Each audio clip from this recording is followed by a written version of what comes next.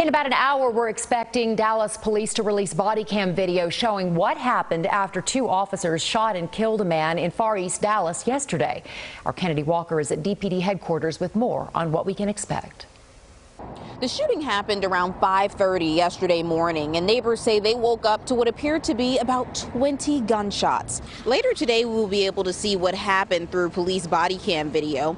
Dallas Police Chief Eddie Garcia says police got reports about a man who was in the middle of the street pointing a gun at several vehicles. Officers say they asked him to put down his gun, but he threatened them and then fired his weapon. Officers shot back, hitting the man. He was taken to the hospital where he later died. For hours afterwards, officers collected evidence from the scene, towing away a patrol car and a pickup truck.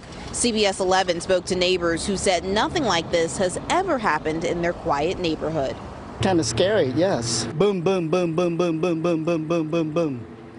No officers were injured during that shooting. Police are expected to release the body cam footage later today at 12:30. Reporting in Dallas, Kennedy Walker, CBS 11 News. Thank you, Kennedy.